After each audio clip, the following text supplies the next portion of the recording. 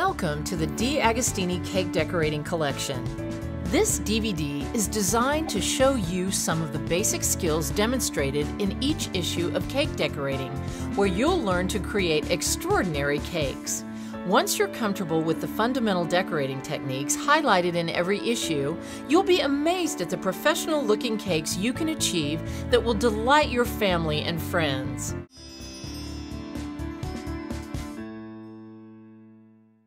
Decorating tips are to cake decorators what paintbrushes are to artists. They come in a wide variety of shapes that produce many different designs. They're a lot of fun to experiment with and can be used with buttercream or royal icing, depending on what you want to achieve.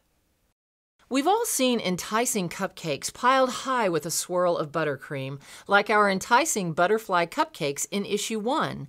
They are always pleasing and could not be any easier to make.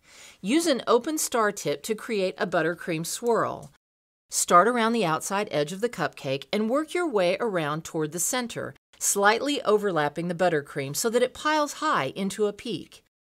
When you get to the top, stop squeezing the bag and pull up to form a swirl at the peak. Finish these off with a shake of colorful sprinkles if desired. It's easier than it may seem to make an array of impressive flower blossoms using various decorating tips. With a bit of practice, you'll be creating beautiful, edible flower gardens. Drop flowers are the simplest. Using a drop flower tip, just squeeze the piping bag to create a simple flower. Use petal tips to create more elaborate flowers, like the frilled flower toppers in issue 7. Petal tips look like a narrow letter S or a teardrop and can be used to create roses, pansies, or daisies. Make the flower on a flower nail so it can be transferred easily to the cake when it's dry. For pansies, use a petal tip and gently squeeze the piping bag to release the first petal, overlapping the petals until you complete the flower.